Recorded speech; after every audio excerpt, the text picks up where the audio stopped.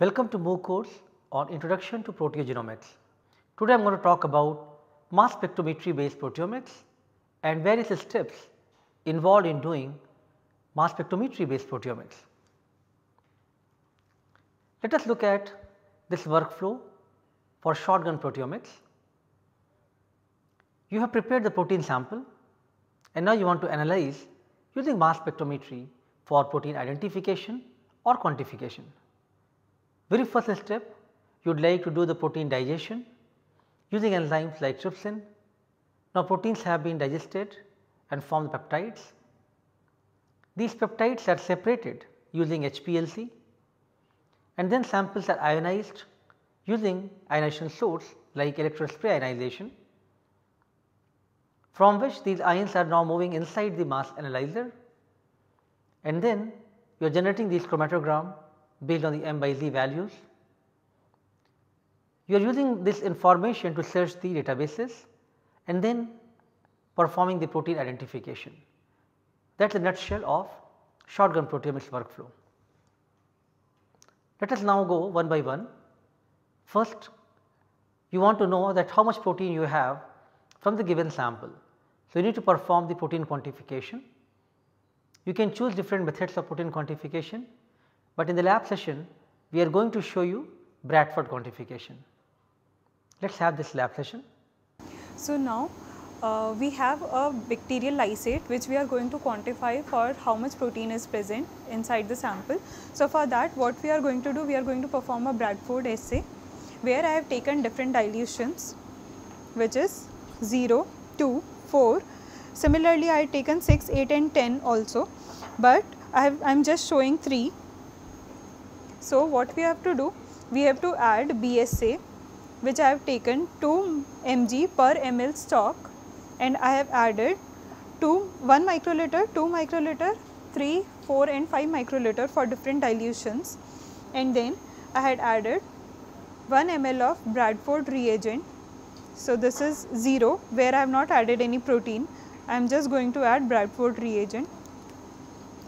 Similarly, I will be adding, means I have already added in different dilutions, and then after adding we have to incubate it in the dark for 15 minutes, and after incubation then you have to take for 0.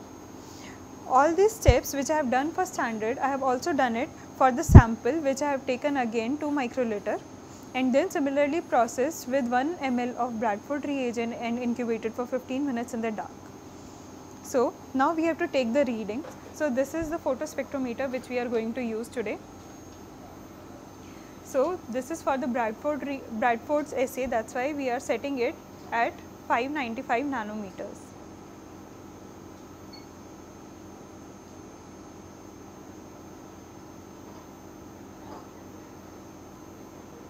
Now, it says to read the blank. So, we are going to use this cuvette,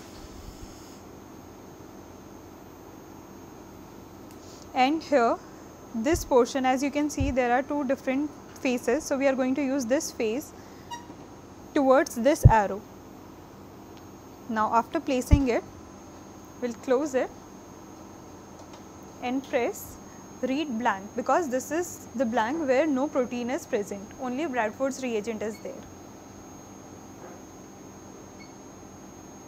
Similarly, we are going to take the reading for 2, 4, 6, 8 and 10 also, followed by sample.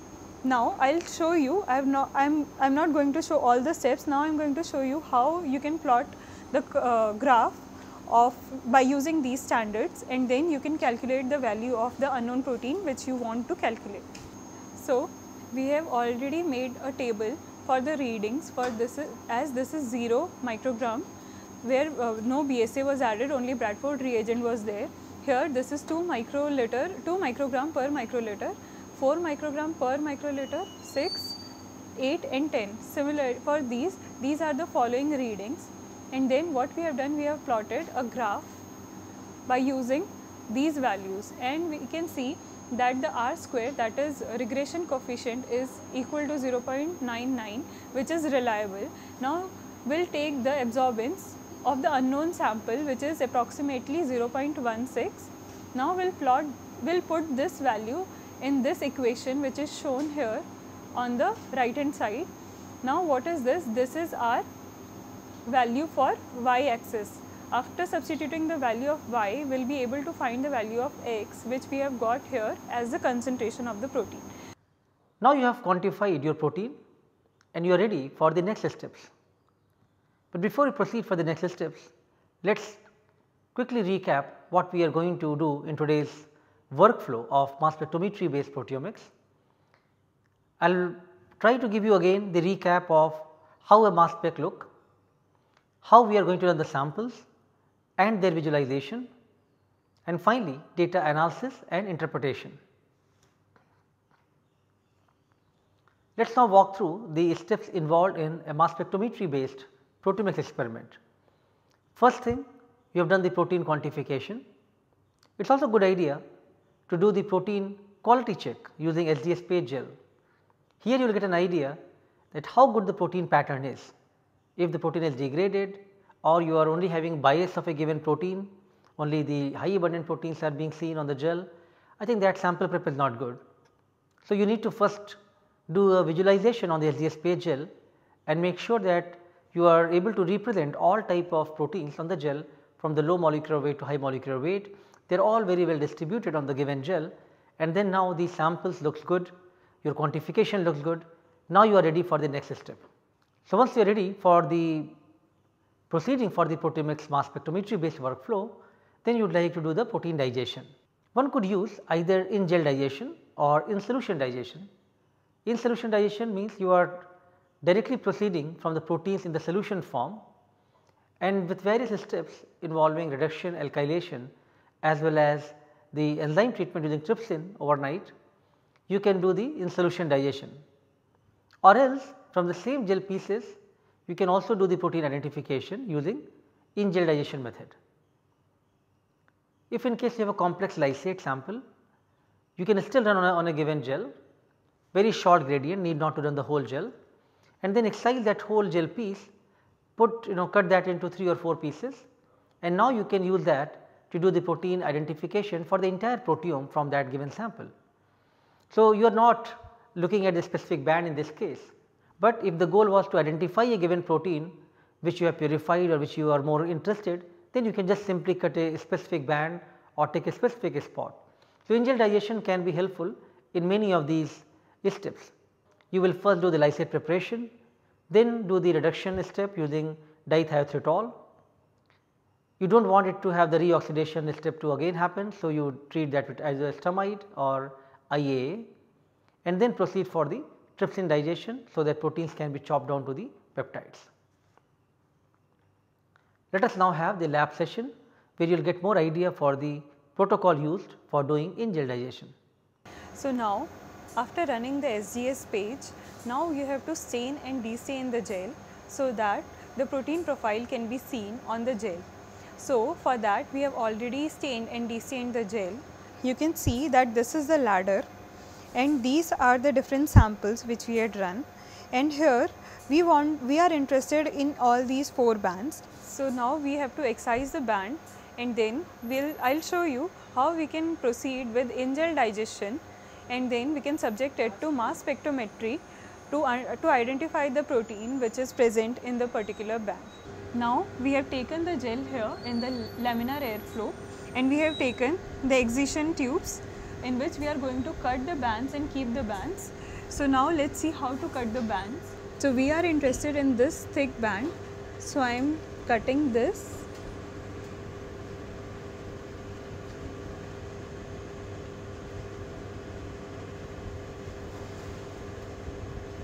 Now, I have taken the desired band.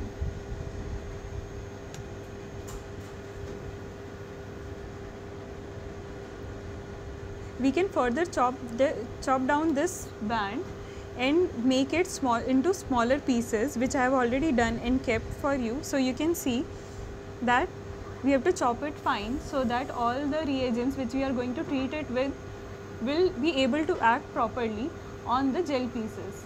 So, for processing the band for in-gel digestion by using trypsin, we require these following solvents. Solution A includes acetonitrile and ammonium bicarbonate in 2:1 ratio. then ammonium bicarbonate, then IAA, that is iodoacetaamide, and the last one is DTT. So now first of all we will add ABC to the excised band,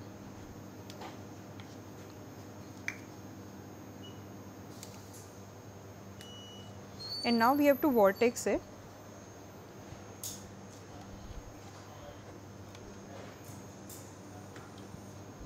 For 10 minutes, but I am just going to show you the steps, that is why I am not keeping it for 10 minutes.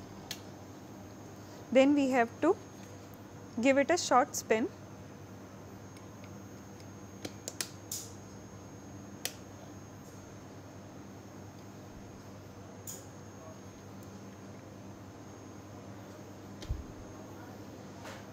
Then followed by this step, you have to remove the ammonium bicarbonate solution and discard it.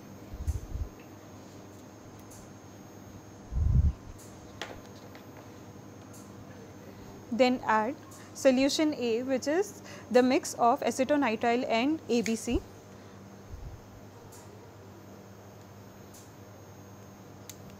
Then again you have to vortex this gel piece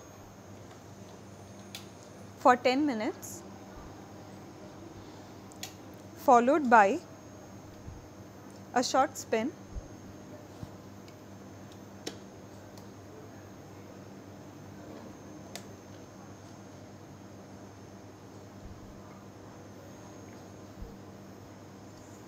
Again discard the solution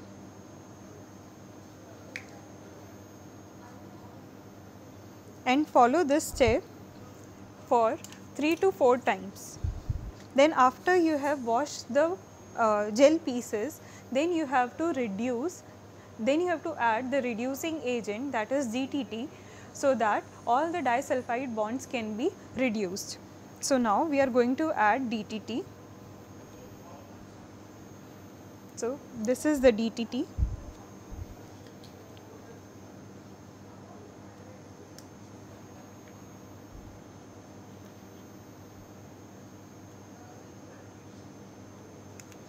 After adding DTT to the gel pieces, you have to incubate it at 37 degrees Celsius for 1 hour, so that the DTT can penetrate and work on the gel pieces to reduce all the protein disulfide bonds. So after the incubation, you have to again discard the DTT, excess DTT which is there,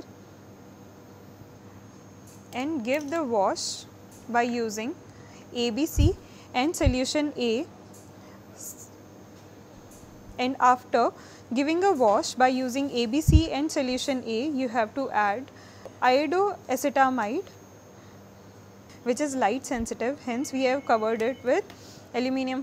After adding this, we have to incubate it in the dark for half hour. So after adding this IAA, you have to incubate it in the dark for 10 minutes. After incubation, then you have to remove the IAA and again wash the gel pellets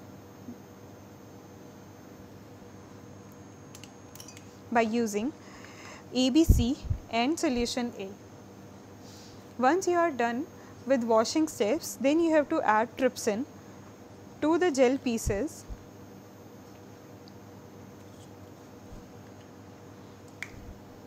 In the dilution form, whichever is appropriate for your experiment, and then incubate this on the ice for half an hour. Incubation is done on the ice so that the trypsin can penetrate inside the gel pieces and can reach the proteins to convert it into the peptides.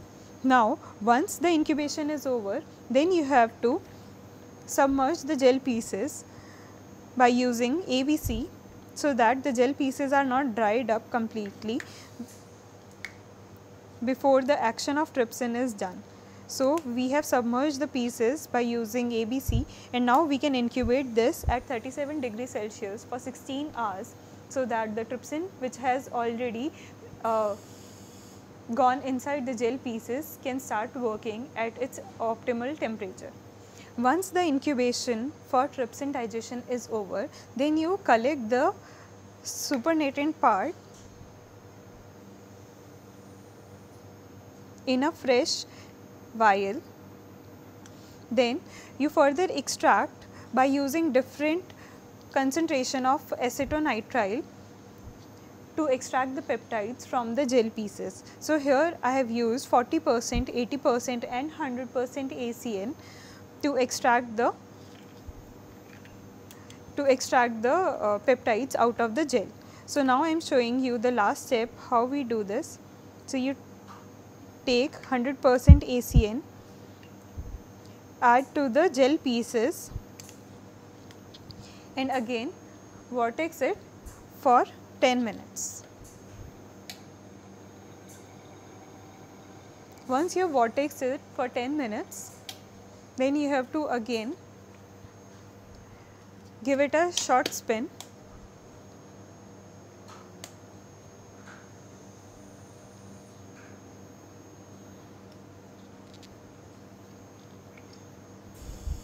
And then collect this solution as well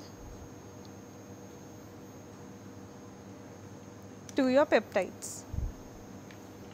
Now you have got the peptides in the fresh tube which you have taken, and now you have to dry this solution so that you only have the dried peptides, which you can store for a longer duration like 6 months or more, so that you can use it whenever it is required.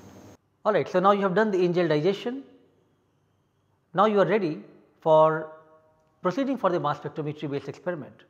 But it is a good idea, you should clean up your peptides and quantify them to make sure that you know how much exact peptide you have before you go for loading in the mass spectrometer. You should not overload the peptide, because otherwise it is going to clog the column.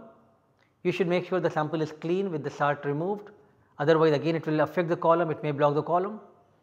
Or you should not have the quantification errors, because if you need to compare two samples, you should load equal amount.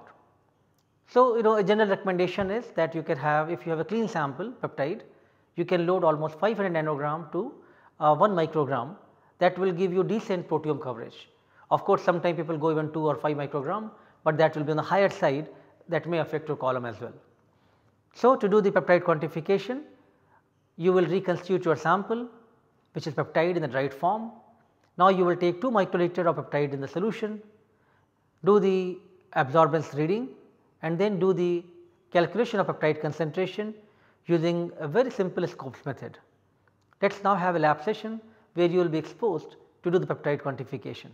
So, till now you have seen that we have extracted the peptides out of gel pieces and we have dried the peptides. So, now we have the dried peptides with us, by which we have dried using speed vac, and now we have to reconstitute the dried peptides by using 0.1% formic acid,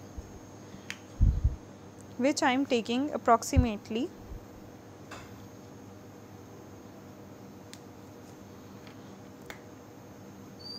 20 microliter, and then you have to reconstitute it by performing vortex.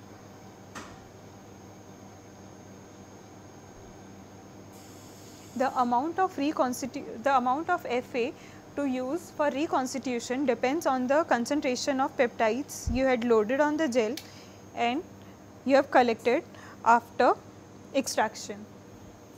So, once this is reconstituted, now we have to go for peptide quantification. So, now on the very first well you have to load only formic acid which you had used for reconstituting your peptides. So, I am loading 2 microliter of formic acid followed by reconstituted peptides in formic acid as the test.